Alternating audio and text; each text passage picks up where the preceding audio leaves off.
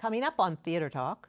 Michelle Sweeney was voted class clown in my class in high school. Where is she now? Is she on the Off-Broadway? I seriously doubt it, Michelle Sweeney. Theater Talk is made possible in part by the CUNY TV Foundation.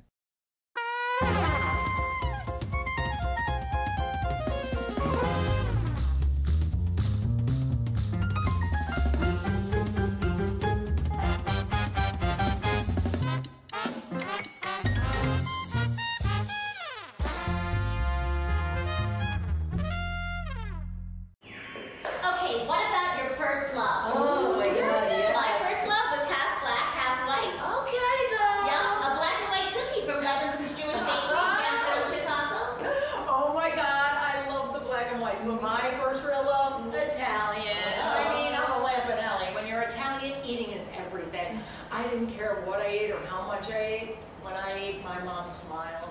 From New York City, this is Theater Talk. I'm Susan Haskins. And I'm Michael Riedel of the New York Post. Our guest is known as the Queen of Mean, but now she is a playwright and starring in her first off-Broadway play, Stuffed, a play I'm reading.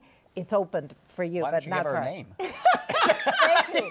You two are like more brutal than I am in the comedy scene. I'm telling you. Here's our guest. No one knows what her name okay. is. No idea. I'm so famous, she doesn't have to say it. Michael's the Butcher of Broadway. Did you know that? I certainly did. That's Yes, why I'm scared to death We right now. still don't know her name, Susan. She's a guest. Lisa Lampanelli. The very beautiful, gorgeous, and I talented have Lisa. admired you from afar for so many years. Oh, how nice that you stayed away. You are marvelous, but you have written Stuffed, a play about women's stories of body obsession and food obsession. And I must say that you and I, both having lost in our lives significant amounts of weight. Yes. Welcome to Bulimia Talk. Yes, right? No, are very interested in this topic. Now, well, the thing is, I had struggled with my weight from age 18 when I went to college till age 50. You look great now. Oh, thank you. I lost 107 pounds 4 years ago and kept it off.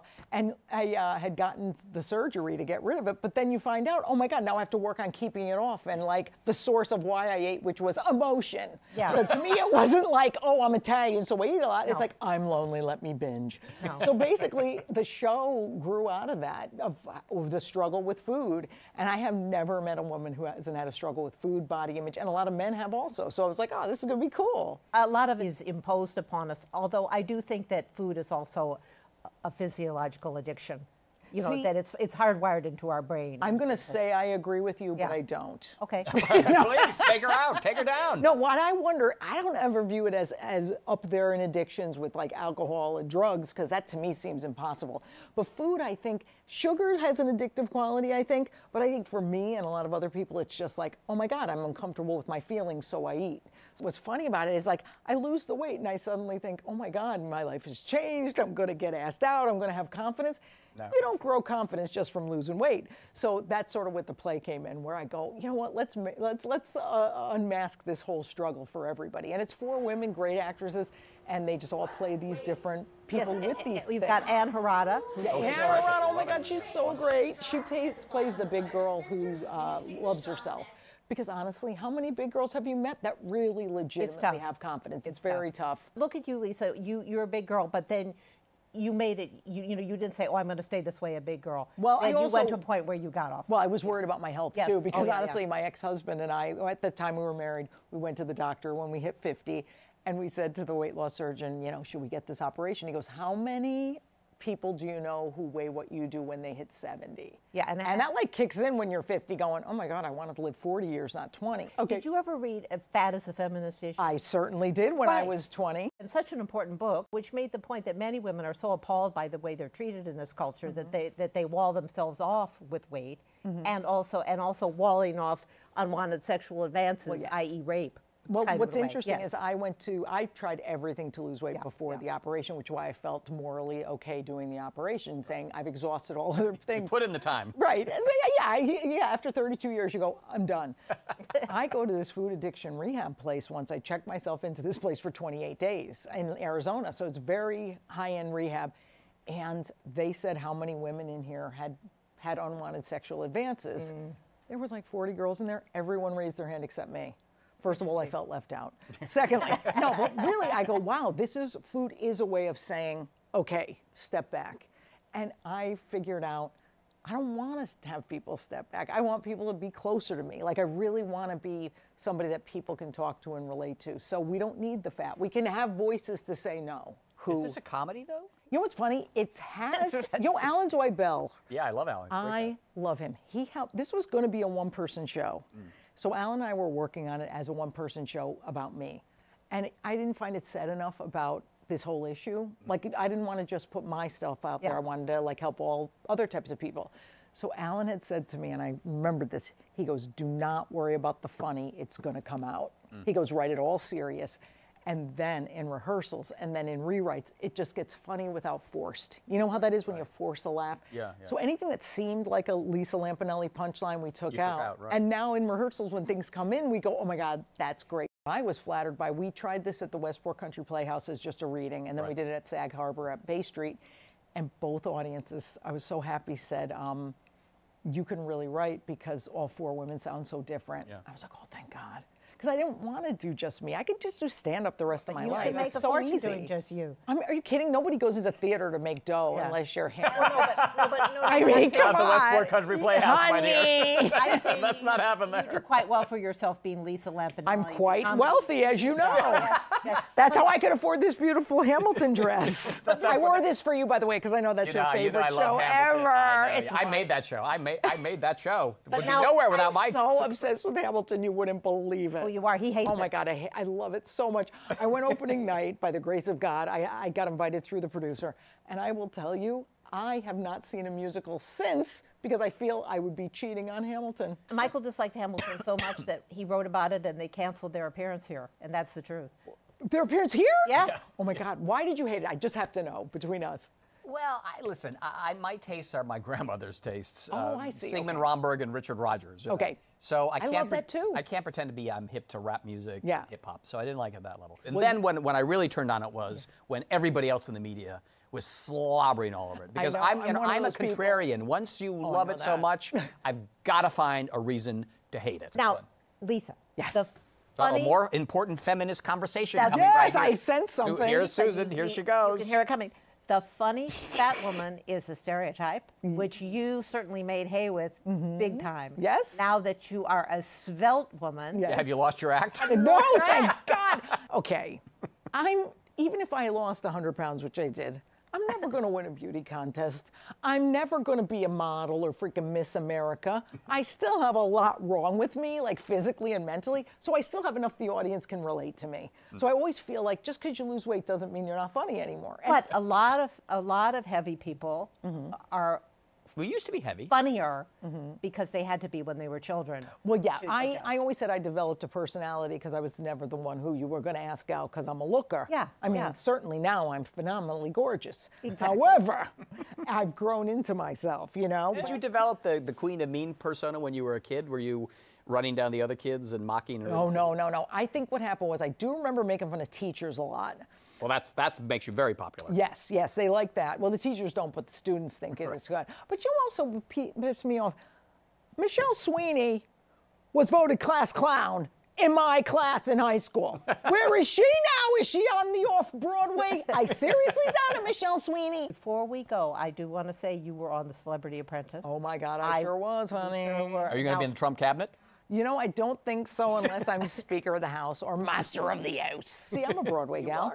Are you allowed to express any feelings about this, the possibility that Well, you're I'm allowed to president? do anything, thank God, because I'm self-employed. So who's going to really fire me? All I could say is, well, I got really mad at Trump when he insisted that Obama come up with the birth certificate. I thought that was very negative. So I say the only way Trump can be elected is if he produces a document that says what the hell that thing is on his head. Because I have no idea, and I got to study it for 16 weeks. You in the did. You wardrobe. really looked closely at that hair. And 16 weeks? Did you ever see him comb it? I have never seen anything touch that thing. But I want to ask, did you think of him As a chief executive? Yeah. I mean, you were all there. You were all there for us to say, "Oh yes, Mr. Trump," and I thought his treatment of you was. Yeah, but I did stay on to the top You did. four, You were there for and quite a I while, earned yeah. 130 grand for the gay men's health crisis. All right. So I'm Yeah, like, yeah. after I took my 75% cut, it was fine. But Sounds like it comes with the Trump Foundation. Thank you. Oh my God. you were with him a lot. I mean, is that possible at all to your mind that he should be president? Oh, I don't think so. I thought it just got out of control. I thought it was a joke. I thought it was like something that that the Republican Party was like, you know, just joking around. Well, you know, Michael Moore said that he was trying to get a higher salary from NBC. So he said, okay, I'll run for president. So he went ahead and did it. And then people across the country, many of you may be our viewers, supported him, and there he is. Well, let's put it this way. If they come to see my show, you love him. I will vote for Trump or Hillary, whoever you tell me to. So people come see my show. Discount at stuff for the basket of deplorables. Wrap it up, Susan. Lisa Lampanelli. End it all, Susan! And I'm just very sorry you didn't take any pot shots at Michael Riedel, the butcher of Broadway. I can't. I want to get him to say nice things about me. Exactly. I saw him on Smash. Everybody was scared of him. Did you have fun, by the way, on Smash? I had a great, you know what the best part about it? I had my own trailer. Oh, that's the with my name on it. I love being in the trailer. I love being in the trailer. There's something about it. And you'll be a big one. You have your own bathroom. No, I had a halfie. Well, you'll be there. Next time I'll get you a better one. You'll be there again. Negotiate for me. Lisa Lampanelli. The play is called Stuffed. Come see it. What theater is that again? McGinn Kazal, the Women's Project, or now they call themselves the WP. Yes, I don't know why, but whatever. All right. Thank you for being our guest on Theater Talk. Thanks, pal. I'll see you in your trailer. Yeah. Now, Susan, there is a great new book about the theater, the musical theater. It is not my book, Razzle Dazzle, I must say. It outranks me on Amazon. It is called The Secret Life of the American Musical, How Broadway Shows Are Built, by Jack Viertel, who is the Senior Vice President at Jujamcyn Theaters, one of the companies that owns all the Broadway theaters. So welcome to Theater Talk, Jack. Thank you. I'm so happy to be here. And congratulations on the success Thank you of the again. book. So The Secret Life of the American Musical Theater, what does that title mean? Well, you know, the title came to me in one of those flashes, and I thought, that's a good title. And it reminded me of when we were developing Smokey Joe's Cafe, and I said, the title of the show is Smokey Joe's Cafe, which is a song that's not even in the show. Right. And everybody said, why? And I said, because it sounds like a title. So this sounded like a title. But the underlying reason for the title is, I think that there is a pattern of structure that supports a lot of musicals, going all the way back to Oklahoma and beyond, and going all the way forward to Hamilton and beyond. And you can find these same patterns in many, many shows. And so that is, when we're building shows now, and I've worked on a lot of new musicals, we're semi-aware of that pattern, and sometimes when we find a solution to a problem, it turns out it's the same solution that many other shows that Rodgers and Hammerstein found 40 years ago. So I thought, well, it's a secret language in a way, and even we don't know we're speaking it a lot of the time. Give us a couple of these key moments in the structure of a show that you have found all of the great shows have in them. The key rule that I think people tend to believe is an inviolable rule, or an almost inviolable rule, is the idea that a show needs an active protagonist who's trying with every fiber of his body and soul, or her body and soul, more often her actually, to achieve something, and that there's a very big resistance to the achievement. And so you have a contest that's worth watching. And you can give us an example of... Well, Gypsy's the most famous example probably of all, because you've got a woman who is bound and determined to make her two children stars in vaudeville, and A, vaudeville is dying and is going to be dead by the time these two girls are grown up. B, they're not talented.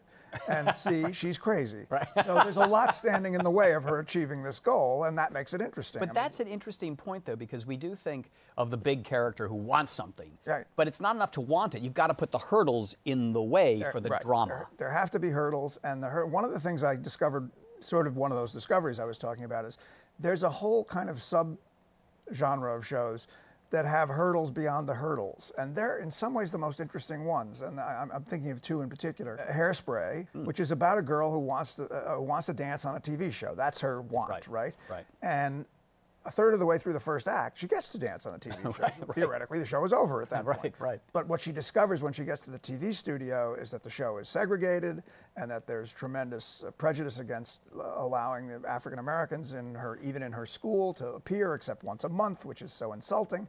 And she goes from wanting to dance on a TV show to wanting to integrate the whole world. Right. And so it's I call it the hill beyond the hill. There's your second act. Largely because there's a song and a musical we did at Encores called "There's a Hill Beyond the Hill," but not, private jokes abound in the book. And My Fair Lady is the same kind of structure. My Fair Lady is about a girl who wants to speak proper English so she can work in a flower shop, and a man who wants to teach her in order to win a bet. Right. Well, they win the bet, right? She learns. And then it turns out he's created her. She's a new person. What's he supposed to do with her? Right. What's she supposed to do with herself now that she has all the accoutrements of being an upper-class lady, but none of the foundation behind it, you know? So there's a hill beyond the hill, and that's always fascinating. She's dealing with his incredible contempt.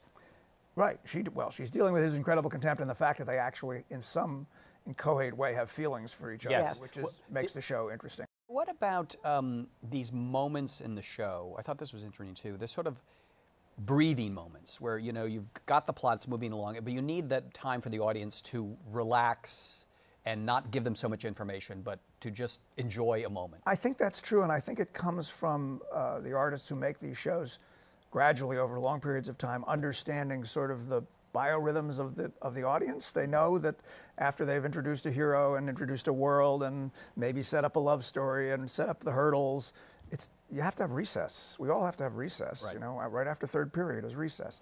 And so you get numbers like Put On Your Sunday Clothes and Jubilation Tea Corn Pone from Lil Abner, for those who know Lil Abner. And there's one in Guys and Dolls too, where is it when they're in Havana? Yes, no, that's later. That's later in the act. You called that the tent pole. Yeah, that's later in the act. But there is one in Guys and Dolls, and it's called A Bushel and a Peck. Right. That's it. Yeah. And almost all these shows have them, and they need them. The audience needs it. Now, in your book, you emphasize 5 key musicals: Gypsy, My Fair Lady, Guys and Dolls, Little Shop of Horrors, Hairspray, and The Book of Mormon. What do those have in common? Well, they're very well-written shows, and they all use many of these patterns to their benefit. But I have to say, they also are just shows that I love, and I had enormous fun writing about. So while I enjoyed discovering and working on many other shows in the book, I kept coming back to these 5 shows. And to be fair, I taught for about a decade at the Tisch School at NYU, and those were the shows that were easiest and most rewarding to teach because they demonstrated to the students all of these ways in which people build shows. This thing called the concept musical. Yeah. Steve Sondheim, Hal Prince, Company, Follies. Is it ignoring some of these rules, or if we will look closely, is it still following these rules? Some of them ignore some of these patterns. I refuse to call them rules or formulas. But you find that some of these patterns turn up anyway. I mean, if you look at you mentioned tent poles, which is a term that I use to talk about the fact that before the end of the first act, usually the audience needs a big burst of energy just to get them through that last 10 minutes that leads to the horrible crisis that can never be repaired, which is then usually repaired in Act 2. So you look at a song like Another 100 People from Company, which is not a big production number, which a tentpole usually is. It's usually the Motherhood March from Dolly, or Tevye's Dream or something like that. Or the entire Revolution in Hamilton is basically a tentpole. Comes 10 minutes before the end of Act 1. And Another 100 People functions exactly the same way. Even though it's a solo, even though it has 2 little scenelets in the middle of it, it brings down the house, and it energizes the audience and gets them to the curtain, the first act curtain. So some of these concept musicals do that in various ways, and some of them actually just have managed to ignore certain things. So give me an example of a concept musical that has ignored some of your patterns. I think Follies ignores a lot of them. A show like Chicago ignores a lot. 1776 ignores a lot. But they don't. The parts that they don't ignore, interestingly, are the parts about the biorhythms, where the audience needs a burst of energy, where the audience needs to sit back for a little while. They may do it in a way that has nothing to do with how you would plot a story, a typical musical theater story, but they still tend to respond like, oh, we get it. We got to wrap it up, but I want to ask you, because you've been around a lot of shows in development, working at Jude Jamson, Into the Woods, and Jelly's Last Jam, Hairspray. Is there a moment when you're in that rehearsal studio where you realize it's all coming together and it's going to be good? Sometimes. When it's bad, there must be also a moment when you think it's not coming together. It certainly happened with Hairspray. When we first heard the first act of Hairspray just read, I think everybody felt, oh, there's work to do on this show, but this is a hit show in a way that many, many other shows I've worked on, even some of them turning out to be hits, didn't feel that way. Fascinating stuff. The book is The Secret Life of the American Musical, How Broadway Shows Are Built, by Jack Viertel. If you're thinking about writing a musical, or if you just love musicals, got to read this book. Thanks for being our guest on Theater Talk. Thank you Thank so you much. so much. When's the movie coming out? Tuesday. Timing, timing. We are here at 42nd Street and 8th Avenue for the beginning of the ride. Here with me is the creator of the ride, entrepreneur bar none, Richard Humphrey. Well, thank you for joining us on the ride today. Actually, the ride in masquerade. We have a very enthusiastic crowd getting ready to board with us. How long did it take you to outfit this bus? Well, this bus is $1.5 million. It has 40 video screens, 3,000 LEDs, the software to run a Broadway show, surround sound, floor-to-ceiling glass, shake technology. So we buy the chassis and totally create the top of it from scratch. We currently have 4 vehicles. We're planning to get 2 more in construction, lickety-split, because we desperately need them because we're sold out. We have about 12 companies of actors. We employ about 120 performers. Everything from dancers to jugglers to improvisational people, and then we have about 25 people in management, you know, doing the mundane things like selling tickets, getting press, you know, the things that really keep everything lubricated for us. Where are you from? Japan. Japan. We are from Germany. Germany. And everybody. Hi, everybody. All the riders. All right. Renee, you are the chief driver for the ride. How many rides do you do a day? 4 or 5. Wow. Sometimes 6. Hello. That's our favorite thing to say. Yes, we are moving, so everyone please, I sense you care about your lives, so let us put our seatbelts on before we begin. Actually, you know what? If you're having a hard time finding your seatbelt, that's because there are no seatbelts. We do not care about your safety, we care about your fun. Everyone, are you ready to get the ride started? What's going on? What's that? Hey guys, I'm the ride. Oh, bus talks. Oh yeah. Because you're about to experience the greatest place in the world. Canada! This is New York City! In 3, 2, 1. New York, it's a city of friends. City overrun by parasites, sound sights. Stories from the bodies underneath the Hudson. Now look down, because here is a great view of Times Square. And speaking of Broadway, we're headed toward 42nd Street here. This is the ride's favorite musical. It's 42nd Street. The overture is We're in the Money. We're in the money. We're in the money. We've got a lot of what it takes to get along. Jack, just you guys. Excellent.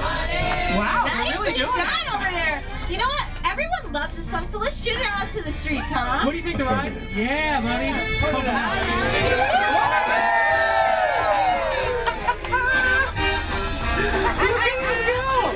Jackie, can you sense, is this a spirit, or is he just rehearsing for Halloween? Really good. How much Starbucks have you had today? You're just loading on caffeine? 5 espressos? Okay, bye. Oh, wow. Only in New York. I know the ride. Only in New York when you see a dancing businessman in a mask and no one else cares. Everybody in the ride, throw your hands up and just wave them like you can't get enough. Now when I say the, and you say ride, the ride, the ride. I stepped out of the last century, but I'm feeling this energy. It's how we gotta rock a little hip hop off of the top cap. You know we can never stop that. It's like this, and we keep it fresh. Gotta give a shout out to the folks here from PBS. Yes, you know I'm feeling beautiful. Like I stepped out of Matilda, little theater talk suitable. Yes,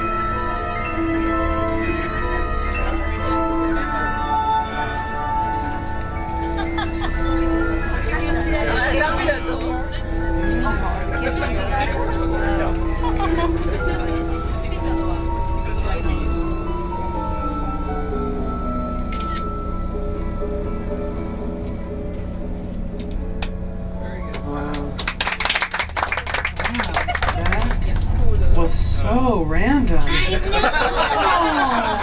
How much of this is improvised? How much is scripted? Wow. I would say like half. Yeah, it's pretty mixed. Some of the script is set in stone. Like a nice skeleton outline. Yeah, and some of the jokes are old standbys that we've heard and learned from each other from a long time doing this. But then a lot of it, especially the stuff that happens outside and audience work, is very improv. We have a lot of first-timers here, and we do not want you to get overwhelmed with our amazing city. Can you scan New York City? Affirmative. Subject, New York City. Wow. Population of city, 8.3 million. Number of taxis, over 13,000. Number of taxis when you need one, 0. Country's largest city since 1790. Country's most awesome city since day 1. Start spraying. Let's get louder, let New York hear you. I'm leaving today. I want to be a part of this. Alberta? New York, New York. It's up to you.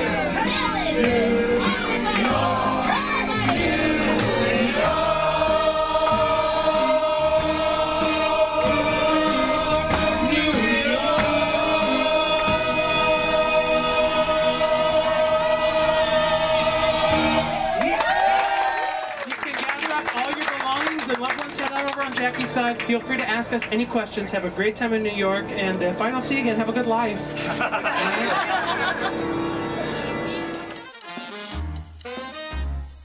Our thanks to the Friends of Theater Talk for their significant contribution to this production.